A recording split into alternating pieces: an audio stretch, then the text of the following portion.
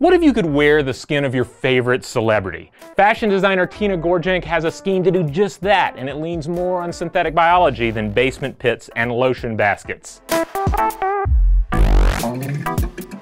Gorjanc's project at London's Central St. Martin's Fashion School revolves around the creation of a very special sort of leather. Instead of harvesting it from a cow or other non-human animal, she plans to grow the skin of deceased fashion designer Alexander McQueen and make it into handbags and jackets. Flesh-colored items that will feature McQueen's distinguishing marks and tattoos. The starting point for this grisly glam fashion venture is a sample of McQueen's own hair, used in his 1992 silk coat titled Jack the Ripper Stalks His Victims. See, he probably would have dug the project. The DNA will be manipulated and grown out into skin, tanned, and finally processed into human leather. The technology here emerges from the realm of synthetic biology, an exciting area of biotechnology that has already led to the creation of lab-grown skin grafts and synthetic organs. The ultimate possibilities are truly transhumanist in nature, entailing everything from engineered disease immunity to enhanced longevity. But cutting-edge science sometimes outpaces our ability to understand all the ramifications, and that's where art enters the picture. Gorjanc hopes to push the notion of sustainable, slaughter-free, lab-grown leather,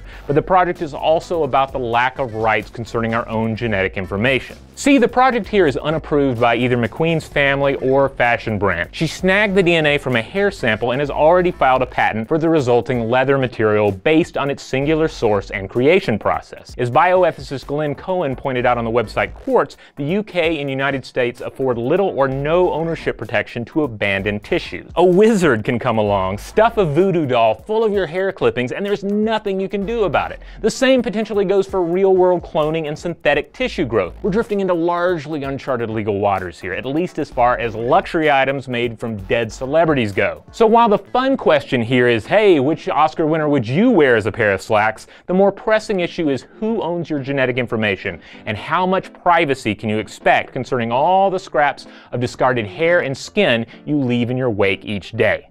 Let us know what you think, and if you crave even more weird science wonders, be sure to check out now.howstuffworks.com each and every day.